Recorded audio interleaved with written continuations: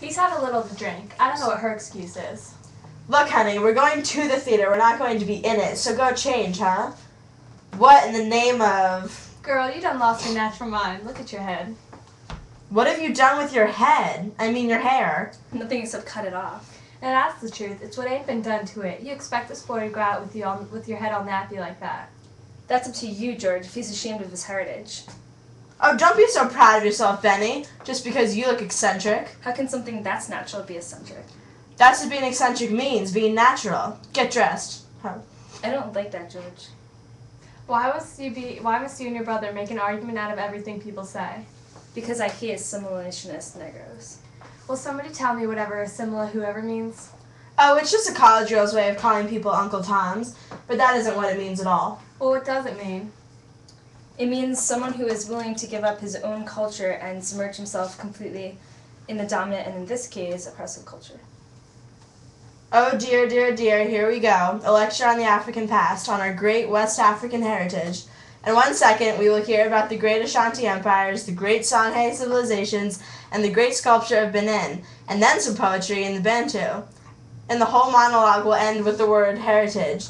Let's face it, baby, your heritage is nothing but a bunch of raggedy-ass spirituals and some grass huts. Grass huts? See there, you are standing there in your splendid ignorance, talking about people who were the first to smelt iron on the face of the earth. To Ashanti, we were performing surgical operations, and the English were still tattooing themselves with blue dragons. Have a seat, George. Warm, ain't it? I mean for September. Just like they say about Chicago weather. If it's too hot or cold for you, just wait a minute and it will change. Everybody say it's got to do with them bombs and things that they keep setting off. Would you like a nice cold beer? No thank you, I don't care for beer. I hope she hurries up. What time is the show? It's an 8:30 curtain. That's just Chicago, though. And New York Standard Curtain time is 8:40. Oh, that's nice. I've never been to New York. New York ain't got nothing, Chicago ain't. Just a bunch of hustling people all squeezed up together being Eastern. Oh, you've been?